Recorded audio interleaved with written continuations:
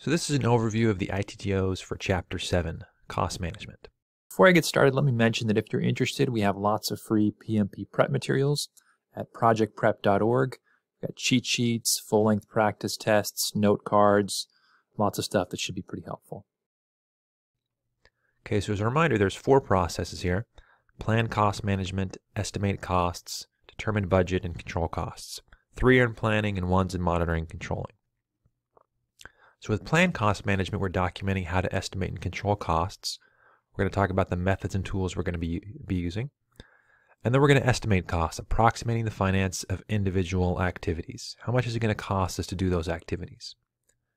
And then we aggregate those costs to generate the cost baseline in the determine budget process. And so estimating costs is all about approximating costs of individual activities. And determining budget is adding those up to generate the cost baseline.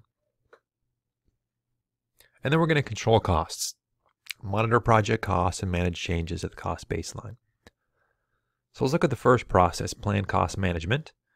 Again, we're documenting how to estimate and control costs. And here are the ITTOs. We have our project charter coming in because that might have some high-level cost information in it. And then our project management plan, which is going to include our schedule management plan and our risk management plan. So in these plan blank processes, like plan cost management, plan schedule management, and so on, the project management plan is always going to be an input, and individual plans are going to be an output, in this case, the cost management plan. And then enterprise environmental factors and organizational process assets. Now, the risk management plan might be important because it might include some cost information. We're talking about what risks may impact our project, whether positively or negatively, and then the financial impacts that we may see. We might want to consider that as we're planning how to manage our costs. And then as we're coming up with our cost management plan, we could use expert judgment advice from those who have done similar projects, and then use data analysis in meetings just to come up with some ideas about how we're going to estimate and control our schedule, or excuse me, our costs. And the output is going to be the cost management plan. Now let's look at estimating costs, approximating the finances needed to complete project activities. We're looking at how much is it going to cost us to get the work done. So here are our ITTOs. I'm going to break it down a little bit here. So our project management plan is going to be an input, and the key there is the cost management plan. That's going to be important. The cost management plan tells us how we're going to do this, what method we're going to use, and what tools. You've got some project documentation as well as enterprise environmental factors and organizational process assets. Now when it gets to the tools section, let's focus in on those 4 key estimating techniques. Here they are. Analogous estimating is using historical data from a similar activity or project, using some comparison, some analogy. And then parametric estimating is using an algorithm to calculate cost or duration based on historical data. And the way that I remember this is that there's the word metric in it. It's some quantitative analysis. It's using an algorithm. 3-point estimating is aggregating optimistic, pessimistic, and most likely estimates. And then bottom-up estimating is aggregating the estimates of lower-level components of the WBS, or activities in this case, starting at the bottom and then adding them up together. So with analogous estimating, we might say we completed similar projects in the past. It typically costs this much. It's an analogy. Now with parametric estimating, we might be saying, based on the data we have from a past project, our calculations estimate that it would cost this much. The key word here being metric. Okay, now let's take a look further down in tools, the tools for this process, estimate costs. And let's talk about cost of quality, what that is. So cost of quality is the efforts to ensure good quality and to address cases of bad quality. We need to consider quality costs as we come up with our cost estimates. So there's 4 kind of categories of quality costs. There's prevention, appraisal, internal failure, and external failure. The 2 on the left are what we call costs of conformance, and the 2 on the right are costs of nonconformance. And we try to avoid those. So with costs of conformance, just the cost to do things right, prevention is building a quality product, doing things right the first time so we don't have defects or quality issues that we have to address. Appraisal is something like inspection. It's assessing the quality of something or the project or the product as we're getting the work done. those are just costs of conformance, just to ensure we have good quality. But if we don't have good quality, we have these costs of non-conformance.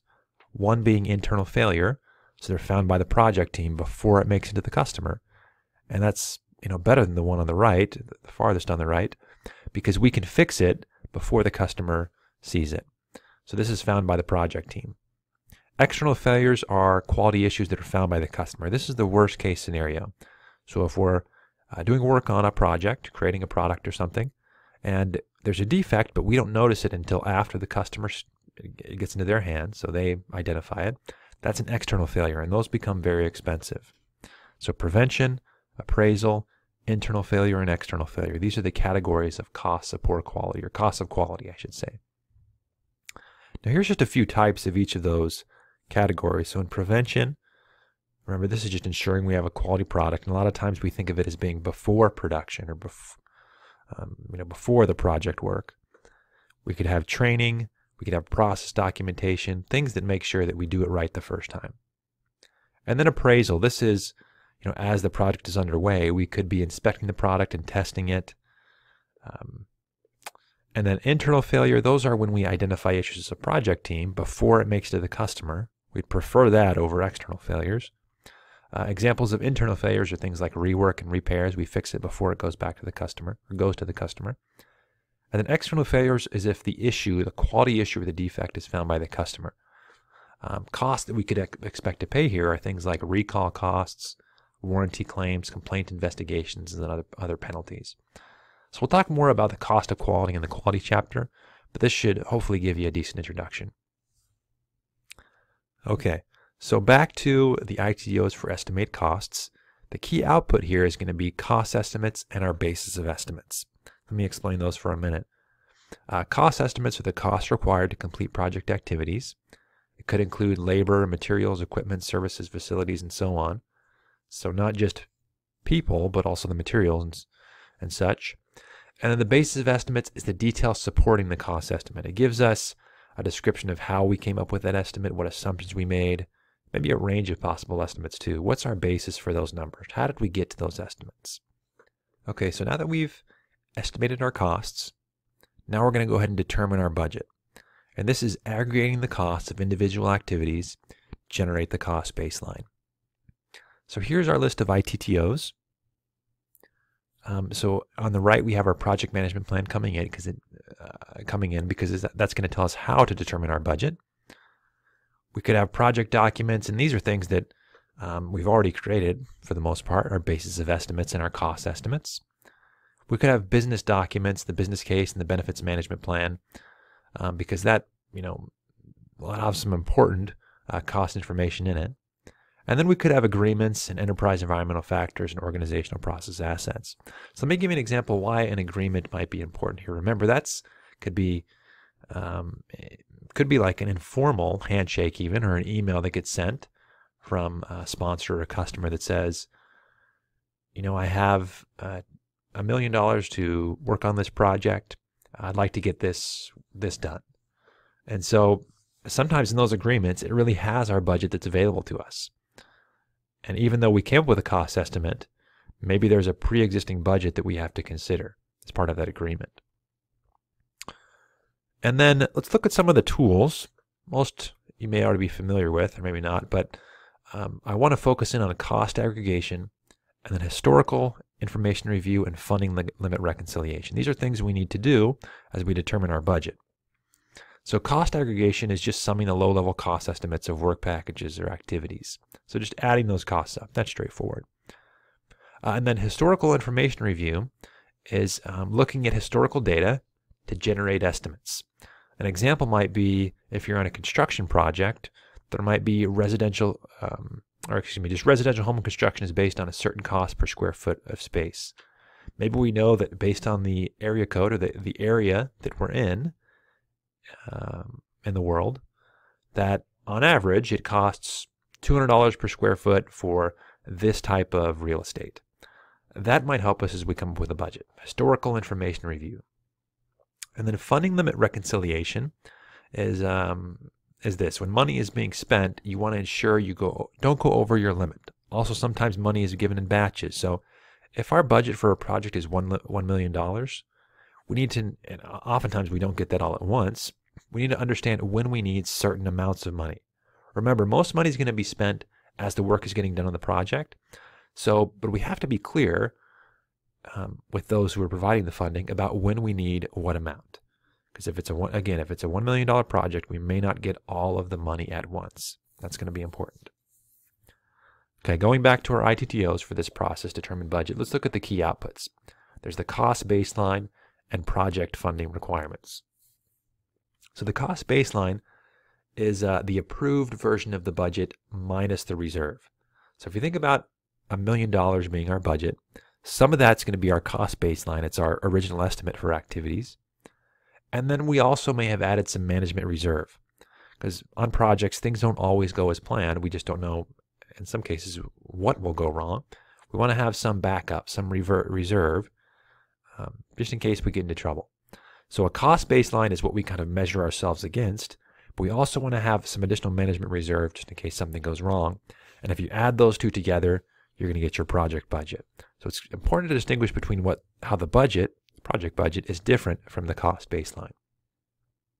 Now let's talk about the other key output, project funding requirements. So these are forecasted project costs to be paid. They're total or periodic requirements. So for example, do you need $1 million this month and $2 million next month? You have to be clear about what you need, when you need it, if you're not going to get all the funding for the project at the start. Now let's look at the control cost process. So we're monitoring project costs and managing changes to the cost baseline. So here's our list of ITTOs. We're going to have our project management plan coming in because that's going to tell us what our baseline was and what we're starting with.